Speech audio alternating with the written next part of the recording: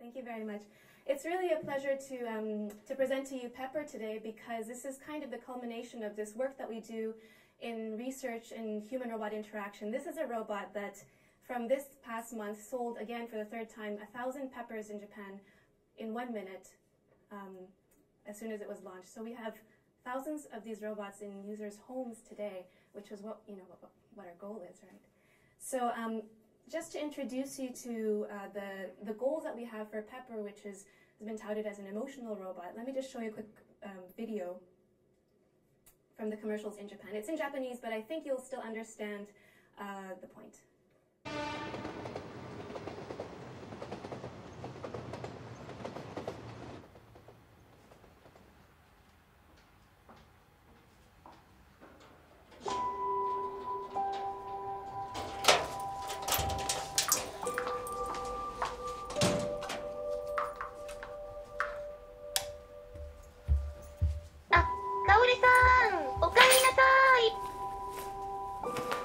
今日はいい日でしたか？うるさい。ほっといて。ママ。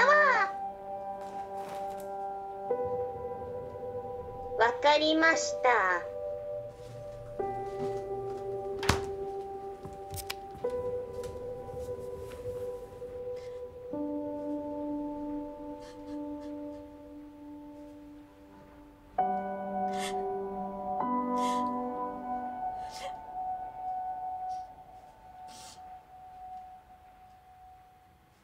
いないいないば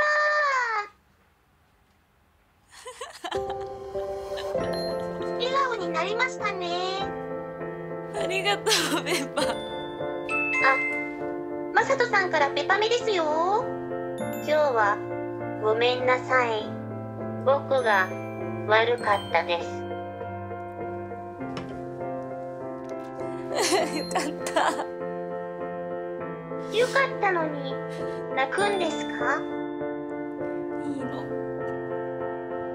女心はよくわからないですね。来て来て。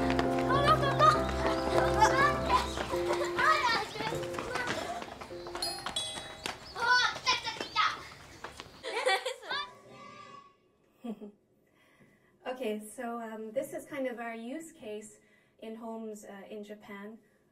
We want to be able to detect users' emotions and respond to them appropriately, because lots of emotions come up in the home, maybe much more than would come up in a laboratory setting, even in our tests here.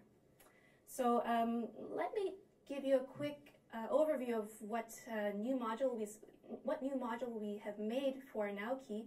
So maybe many of you have used Now before and know that there are different modules for interaction and perception on the robot. And in the latest Naoki 2.3 that has been released, there's a new module called AL Mood. And for AL Mood, what it is it's trying to use a multimodal fusion to understand better the human in front of it. What do I mean when I say mood? What is the difference between mood and emotion? So mood is defined as an affect that is continuous. It's a background emotion. We can have more extreme emotional reactions throughout the day, but it's this kind of overlying mood that continues throughout our life.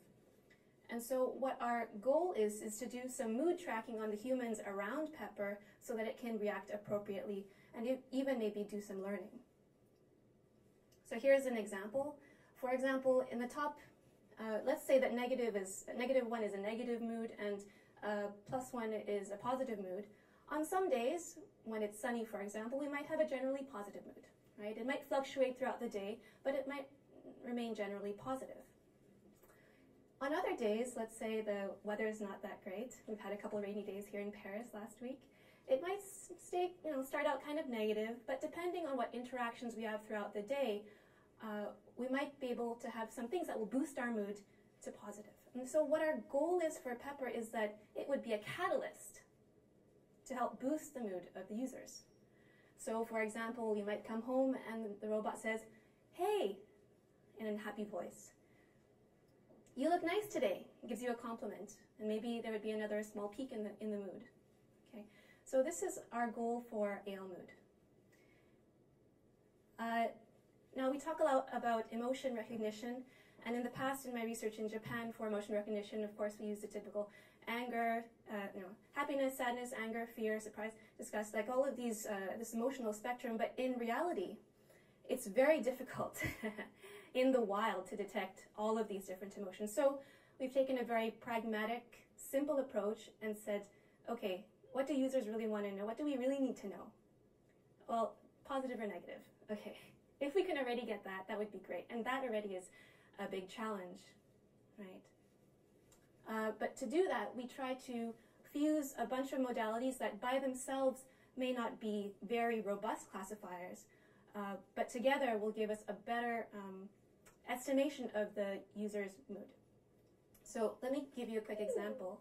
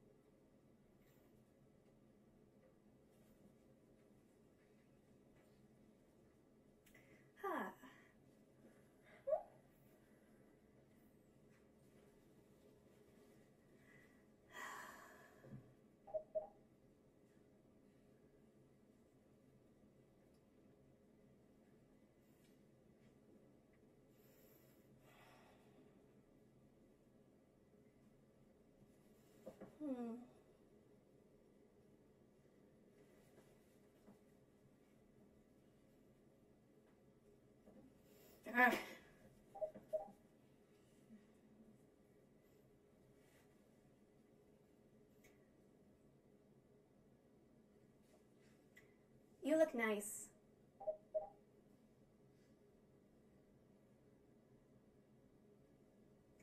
You look not nice.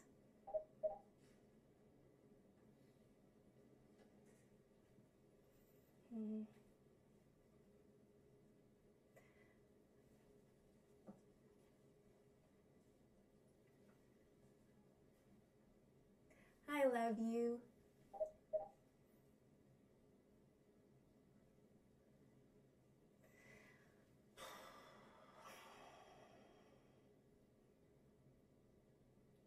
I love you.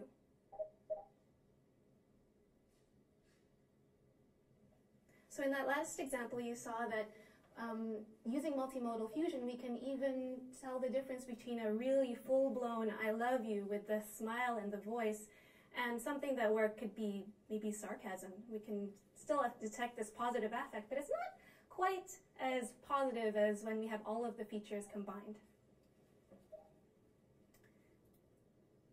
So just to give you, this is more of a technical idea, so if you end up being able to collaborate with us, this is perhaps some of the modules that you can use. You can get the emotion of the user in terms of negative and positive estimated by this module. The excitement of the room based on how much sound there is, and the excitement based on the movement in front of the robot. And one thing that we've developed is an emotional reaction. So let's say Pepper tells a joke. What he wants to know is, did you like it or not? Did it make you laugh or not? Because if you liked it, then maybe I'll do a bit more of these kinds of jokes. So this is something we call get emotional reaction. And I think in the demos at the very end, when we have more time, I'll demo that for you. And we can also have gaze, eye direction, head direction calculations so that you can tell, so the robot can know how much attention you're giving it at any given time. Why are we making these mood metrics? So part of the reason is so that developers can use it in their applications, and later on at the very end you can try, hands-on to try some of the applications developers have made in Japan. But what we have is something called apps analytics. This is so that a developer that makes an app, say, tells a whole bunch of different jokes that may more or less be good, he can detect all of the feedback after these events, after these jokes, and for himself just decide, okay, well, these ones got a positive reaction, these ones got a negative reaction.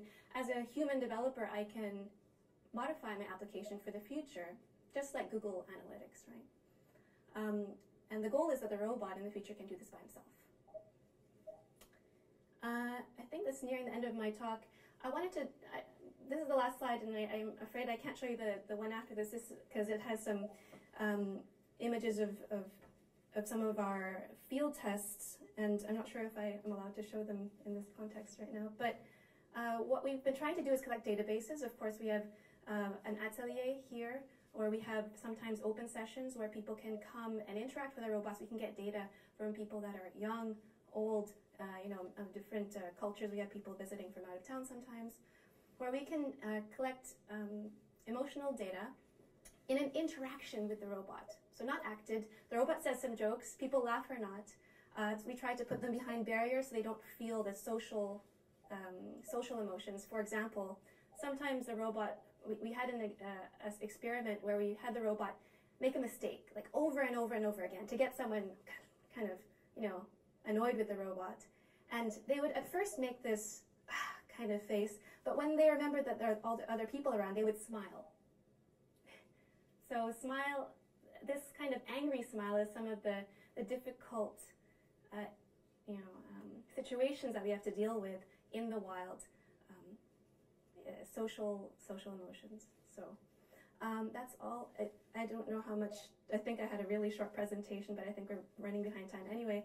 But afterwards, we'll show you more demos, and you can feel free to interact with the robot.